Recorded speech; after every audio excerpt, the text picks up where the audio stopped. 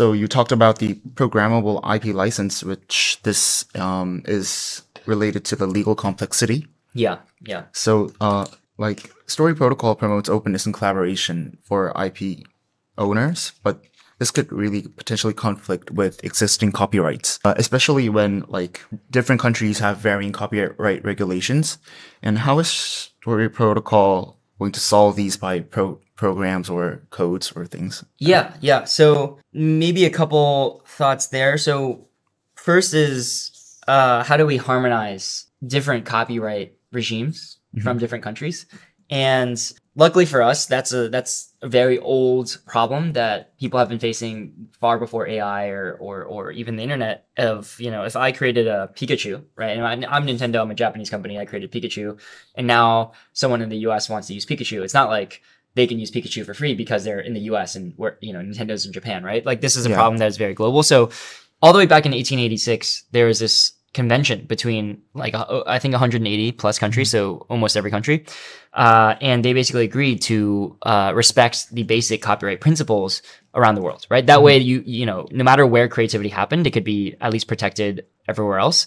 And so we basically leveraged that same principle in our licenses, that they should, you know, regardless of where people are creating them, they should hold, broadly speaking, in most countries. Now, obviously, there's going to be slight differences in enforcement. Like some countries care a lot more about enforcing copyright infringement than others, but obviously the fundamental protection is still there, right? And so that's kind of answers the question around, well, how do you deal with complexities that are different from different countries? And when it comes to, let's say, just individual IPs, let's say, you know, Spider-Man gets registered on Story, right? That's actually very difficult because Spider-Man has hundreds, if not thousands, of existing licensing agreements where, you know, there's a lunchbox being made of Spider-Man. And so there's a deal there made 20 years ago. And then maybe 3 years ago, there's some movie deal for Spider-Man. And then maybe some soundtrack, right? Like who owns the audio rights to that movie? So if you think about Spider-Man, there's already, you know, 1,000 different agreements that they've made. And so what we're focused on Story is actually like brand new IP, because it's a lot easier, right? If you create an IP that's, let's say, on-chain native or natively programmable, then there's no existing commitments and every new commitment can be tracked on Story. Excuse me, that's actually much more powerful. So that's kind of our focus. And it's almost like, you know, we don't need to design like a precision tool for like a super complex licensing deal. We just want to capture the long tail, right? Just like you wouldn't probably be able to make a Hollywood movie using like a iPhone. Yeah. But then, you know, for most people, you can take really good high quality videos with an iPhone now, right? Like you can take really high quality photos and videos and it works for 99% of people, unless you're a Hollywood producer. That's kind of how we think about IP. It's like most IP can fit really well with Story because we actually have quite a flexible system, but not quite as flexible as, let's say, tracking everything that Spider-Man, like an existing IP does, right? But we think the next big IP, the next Spider-Man that hasn't been created yet, could be created on Story, and then we'd be able to track everything from day one. So you just said that you're going to make brand new IPs on Story Protocol. So what you're thinking is that you are not going to onboard large content creators and IP owners already existing, such as Pikachu or like Disney, onto Story Protocol? So I definitely, you know, it's not that we're not going to. We actually do have deals with some really large Hollywood creators, and we're very interested in working with large IPs, right? The question is not so much about whether we want to work with them. We are very open to, and we have a few deals with large IPs, but the question is whether it's the right model for them. Because what we've seen is, I'll just give you an example, the history of content, like for example, YouTube, it's never the mainstream incumbents that want to adopt a new technology. That's just usually not the case. So with YouTube, it wasn't the Hollywood world that went on YouTube from day one and said, this is great. Let me create a 5-minute Hollywood video. It was a random people like Fred, Annoying Orange, Niga Giga, like, you know, all these random people who had iPhones and an internet connection for the first time. And then they're the ones that had no other option, right? They were not going to go to Hollywood. The only way for them to make a video and get an audience was YouTube. And so Story is now, just like YouTube, right? It's unlocking this new set of creators that don't have any other options, but now here's a better option. And you know, after a decade, YouTube, now Mr. Beast is probably making more than most Hollywood writers. So, you know, if not all, right? And so we think that in 10 years Story, like creators on Story using programmable IP will create the next Marvel. They will be the next Mr. Beast on Story, but it's not going to be probably not going to be like Disney being the first adopter, right? That's rarely the case. And so our thesis is not that we don't want these IPs or that we're not going to target them, but that in general, what we've seen from the previous eras of content on the internet is that it's always a new class of creators that's unlocked that then becomes the power users in the early days. So I think what you're saying is that Story Protocol is going to make a new era of for content creators. And so what strategies do you have to attract these content creators or IP holders? Yeah. Like small ones? Yeah. Yeah. So, I mean, I'll be honest, similar to, let's say, like an Apple App Store, right? If you think about, let's say the executive at Apple in charge of the App Store, they're not going to go and buy a gaming studio to build Clash of Clans in Apple, right? They want Supercell to build Clash of Clans, and they want Yelp to build a food review platform, and they want ChatGPT to build like an AI chatbot, right? So, or OpenAI to build an AI chatbot, right? So the model there is very much support the best entrepreneurs and allow them to target their end users. And with IP, it's very similar because there's so many different types of IP. There's podcasts, there's AI models, there's music remixing, and so we're not gonna systematically build an app in-house for every single type of use case. And so what we're doing is a very developer builder centric go-to-market strategy. And our thesis is basically, creators are not using Story directly. Just like who's using Ethereum directly? Like, I guess people who are sending Ether back and forth, right? Like that's one use case, and maybe that's some people, but most people are interacting with an application on Ethereum, right? They're interacting with Uniswap, they're interacting with OpenSea, they're interacting with Blur. And so our thesis is, ultimately the apps own the creators, and the creators are going to onboard onto the apps that really serve their use cases, and the apps will register the IP that way. So we have a very ecosystem focused approach, a developer and app focused approach, kind of like an app store model. Obviously, unlike the app store, we're not trying to take 30% or be a rent seeking central intermediary that gatekeeps the whole thing, right? Anyone can permissionally use Story. That's why we're built on blockchain. But from a go-to-market strategy perspective, it is similar in the sense of we're focusing on builders. So this is kind of similar a question I asked for you, but Story Protocol is very ecosystem centric. So how are you going to onboard all those developers, and is there a reason that those developers to build on Story Protocol will be their reason, and how are you going to onboard all of those developers? Yeah, well, it's definitely not there's no magic wand, right? So I mean, true. Any startup, like if there were an easy way to just onboard 1 million developers, then we would do it. So it's just about putting in the effort every day and doing things that don't scale, right? So you have to be able to communicate the technology very simply. You have to be able to be willing. We have developers that are actually helping developers, partner developers integrate on the code level, right? Just like looking through their code, helping them debug, and then also taking the feedback of the early partners. Like, we oftentimes have 2 meetings a week, if not more, with our ecosystem partners per partner. And we actually have given the keys to our office to some ecosystem builders to come in every day and work out of our office. So learning very quickly from what works and what doesn't, being willing to be scrappy and go to bat for them, and showing that we're going to add the most value and understand our users the best. Then once a few ecosystem apps succeed, then everyone will see, right? Like it'll speak for itself.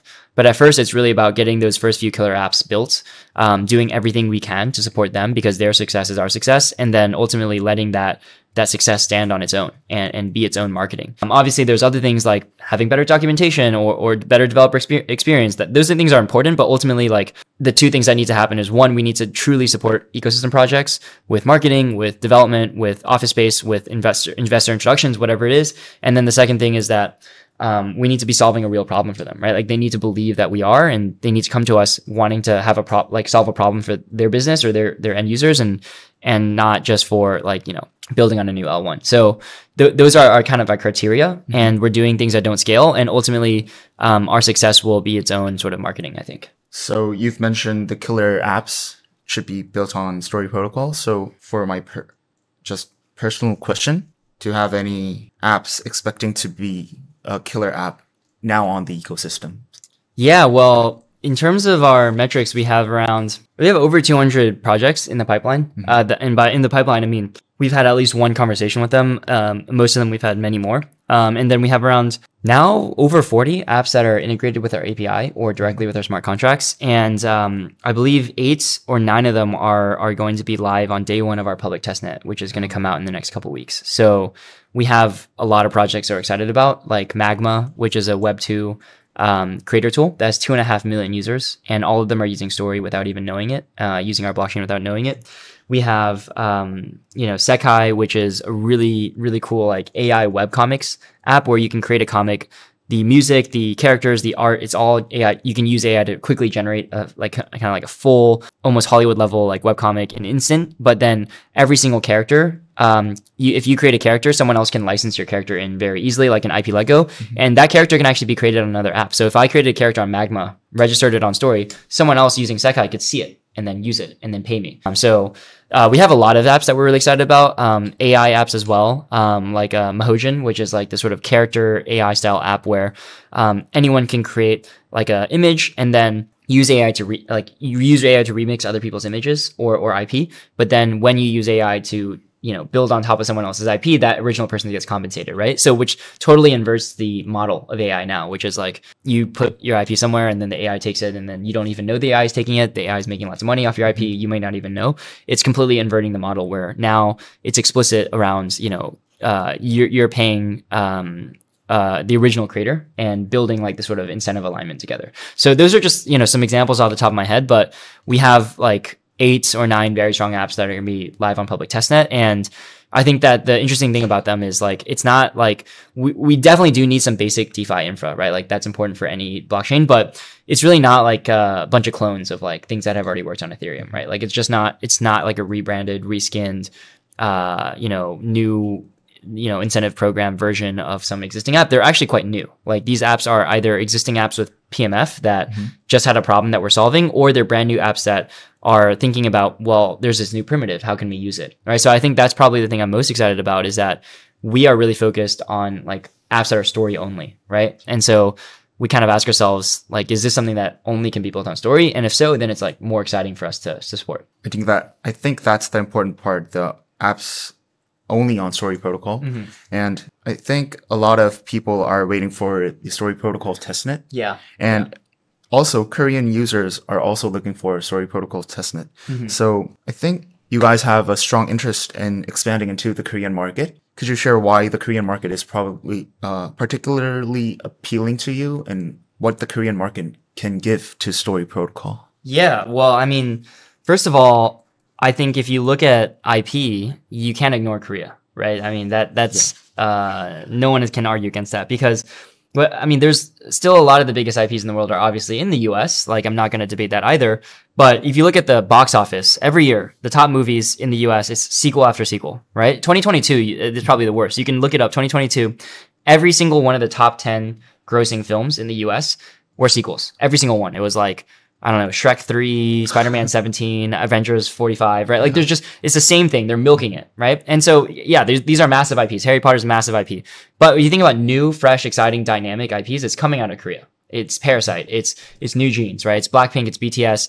And things are moving so quickly here, right? Squid Games. So there's so many interesting IPs coming out of Korea, and that you pair that like dynamism and talent in IP creation with, I think, a community that actually really does understand like how to do on-chain activity, right? Like in the US, actually, there's a lot of people in the US and in the West, but to be honest, like, percentage-wise, I think Korea has a very, very high account of people who actually like to do things on chain, right? So now you have this really good combination of strong IPs, like people who understand the value of IPs in Korea that are good at making them. And then also people that understand the value of blockchain and understand, have the basic skills to use a blockchain. That's kind of our sweet spot, right? And of course, like my co-founder SY being Korean, like he's here almost all the time. And so that's just the third reason to really like invest in an area that we are more familiar with, that we think has really strong IP, and then also super crypto native. I really hope that a lot of Korean IPs should be built on Story Protocol. Yeah. I honestly should learn Korean. Yeah, true. Maybe I can teach you too. Yeah. So I think this will be our last question. So what does the future of AI look like without Story? And how do you see Story impacting the content industry in the 5 years or the next 10 years? Right. Yeah. So if you look at the world that we're in now and